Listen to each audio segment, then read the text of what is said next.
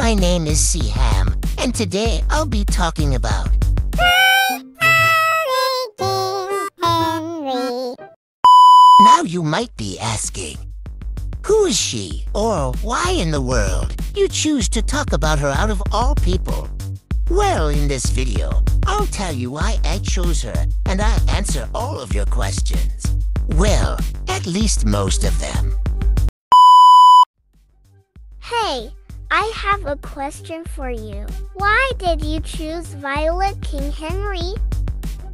I chose her because her name, and her being the first black female lawyer in Canada, interested me the most in that list of people I could have chosen.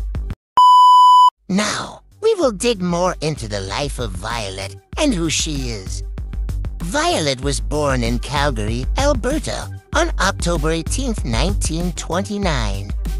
When Violet was in grade 12, she had developed a passion for law, and her grade 12 yearbook, she had said that she wanted to become a criminal lawyer.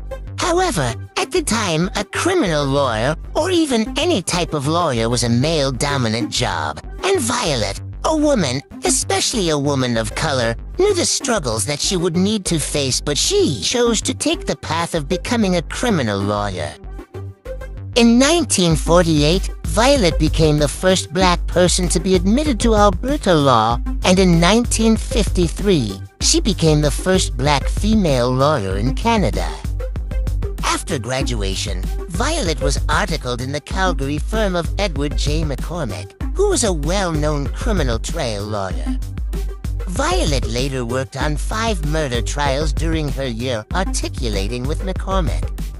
On June 2, 1958, Violet became the first black person admitted to the Alberta bar. In 1965, Violet got married to Godfrey C. Henry, and in 1966, she gave birth to her only child, Joan Henry.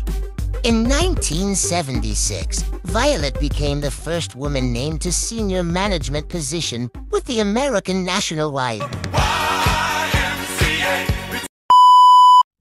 Sadly, on March 30th, 1982, Violet passed away from cancer at the age of 52 in New York.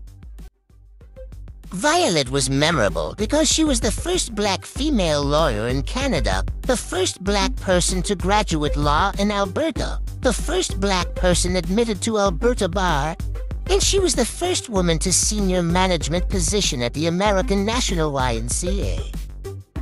Honestly, I'm amazed that she achieved as the first for so many things.